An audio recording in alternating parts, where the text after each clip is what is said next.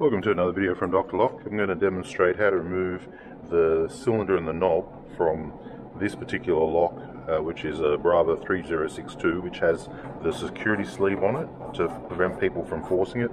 I'm going to display how to remove it.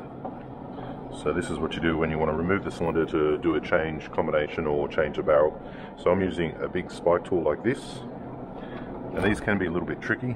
Turning the key to about 3 o'clock position, coming in with my tool, depressing it, and there we have it. The cylinder is now accessible. To put it back on, I do the exact same thing. Well, actually, to put it back on, just put it back on,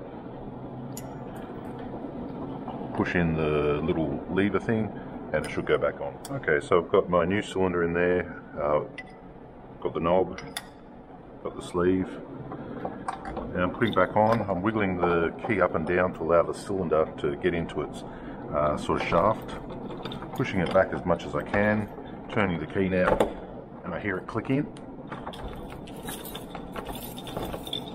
Give it a big push. Now I pull on the knob, make sure it has locked in, and there we have it. So I've just swapped the cylinder out to a different cylinder. Thanks for watching.